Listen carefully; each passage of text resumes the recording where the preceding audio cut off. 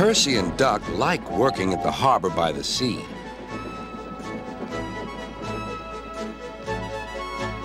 On a clear summer's night, there's no better place to be.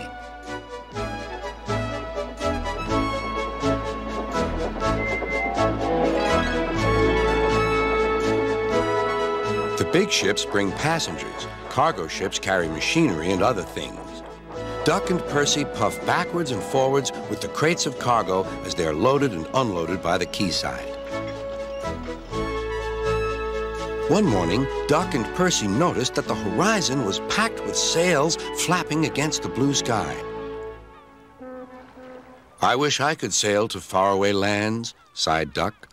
"Engines can't go sailing," snorted Percy, "because engines can't float." Duck still had his dreams. Suddenly, they were rudely interrupted.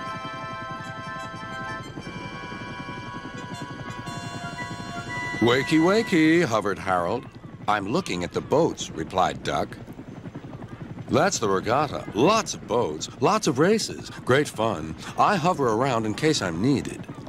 "Do you go to the horizon?" asked Duck. "Yes, and beyond." "I didn't know there was a beyond," whispered Percy. "Do you go to other places at sea?" continued Duck. "Certainly. I can land on ships, you know, anywhere, anytime. Goodbye." Duck sighed. He went on talking about the regatta all day. Percy lost patience. "Well, Duck, I'd rather have my wheels on solid ground. Our rails can take us to all the places we could ever wish to see." "That's an emergency," called Duck's driver. "I'll check with the harbor master." He returned with bad news. "A man taking part in the regatta has hurt his hand. We're to take him to the hospital at the next station. Harold's bringing him now. Come on."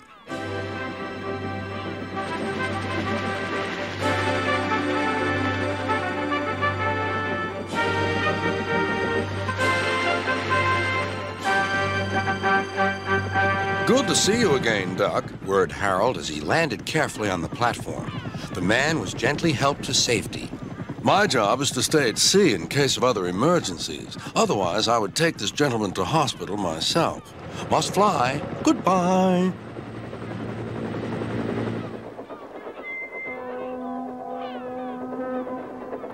Duck set off on his journey. Soon he was steaming well, and his wheels were thundering along the track.